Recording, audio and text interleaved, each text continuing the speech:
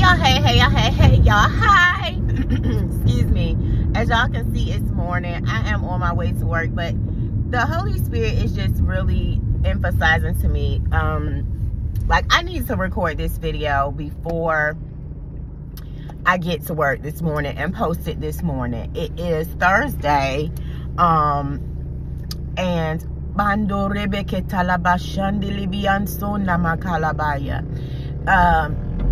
I'm sorry y'all, but I just saw something that about took me out of here. The Holy Spirit was just sharing with me, you know how when you have a pure heart, or when you have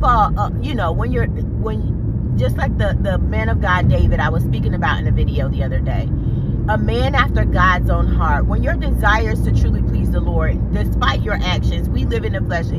Y'all know that scripture I read in a couple videos ago. Even when I would do good, evil is always there, and the good that I would do, I don't.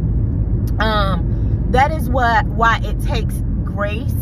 It takes the strength and the power of God to actually fulfill purpose, because temptation will always be around us. But when temptation begins to overtake us, we gotta fight. That is when we fight. That is when we fight. And many cannot outlast and outstand. I'm telling you right now, the enemy's agenda is to get us to a place of desperation. When I say desperation, I mean emotionally, psychologically, financially, in every area of our lives. Just like all around settlement, he wants all around chaos in our lives, to push us and back us into a corner where we feel no other choice but to submit to the darkness.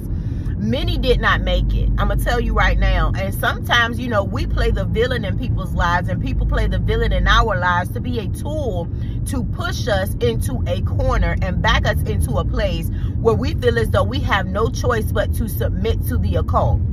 Because I'm telling you right now, the agenda of the enemy right now is to have the chosen ones, those who would be considered, right now I'm hearing the wheat from the tare. The separation is happening right now, okay? And the separation of the wheat and the tare are the ones who will give the enemy that little corner of darkness, that little corner of unforgiveness, that little corner of envy, that little corner of jealousy, and will not bring those things of the heart, the matters of the heart, before the Lord for repentance, but will allow life circumstances to put them to drastically drag them into a place of despair, where they feel no other choice, or where we feel no other choice but to say, you know what, God, I have no choice but to join them. I can't beat them, so I will join them. But I want to encourage someone today. See, I almost choked.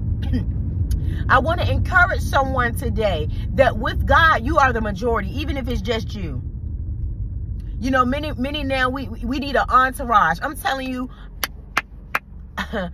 y'all, there have been several assassination attempts for my life, that literally on my birthday I was hit by a car. That was number one. That was supposed to be my life. On my birthday I was supposed to be dead.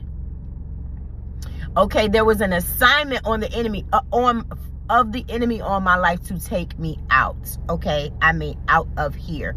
I'm not joking. It's not, no. The assignment of the enemy was to take my complete and total life. But how many know God said, not my child? Okay. Hold on, Holy Spirit speaking already this morning. I have to write down.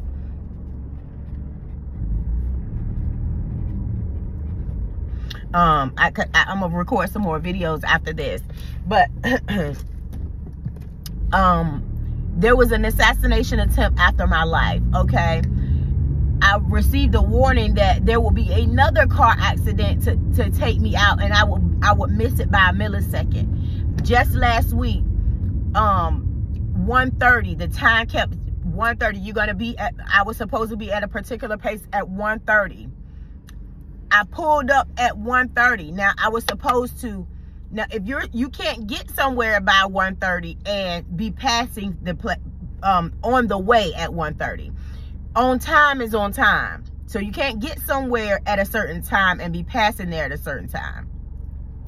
So had I been on time to get to this destination at 1:30, when I actually was turning to go to where I was destined to go by 1:30, the accident that was intended for me, I had just missed, and I watched it with my own eyes as I passed it at 1:30 to get to my destination. I'm telling you right now, some of us are just heavily protected because God gave you the heart he gave you for a reason. That what people think is naive and gullible and all of that stuff, it was the favor of God on your life. He gave some of us that don't take it for granted. Yes, you have suffered. Yes, you have endured. You've had to be mocked and shamed. You ain't no victim. You're a victor. You're an overcomer. And people might look at you like, oh, you always complaining, everybody always attacking you. No, baby, ain't no victim over here because it's the glory of God. It ain't nothing but the power and the blood of Jesus that we've been able to endure hardness as good soldiers. Y'all know that saying, he gives his hardest battles to his strongest soldiers. And you might look small in size, just like David was small in size, but that he killed that giant with 5 smooth stones and only one of them took him out. I just want to encourage somebody today. They looking for you to be down and out in despair and running back to the cult. They looking for you to say, look, I'll do anything for marriage. I'll do anything for money. I'll do anything for the promise. I don't care what. I'll do anything. I'll run back to this cult. Please just give me a husband, just give me a wife, I'll run back.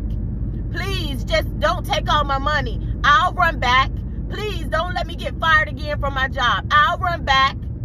But the devil is a liar. God is the greatest power.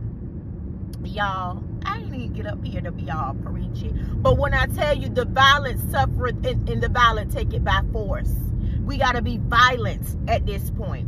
All that meat, oh yeah, you know, but God, he is them tables now. We trying to sit at them tables. God saying, turn them jokers over. It's time to turn them over. All that, you know, I posted a video called Tyrone. The devil wants Tyrone, so this is what we got to give him. The kingdom suffered violence, but the violent is right now, we taking it by force. That's it. That's all. I love y'all so much. God loves you better, and the absolute most. There's nothing you can do about it if you try. Good morning. Happy Thursday.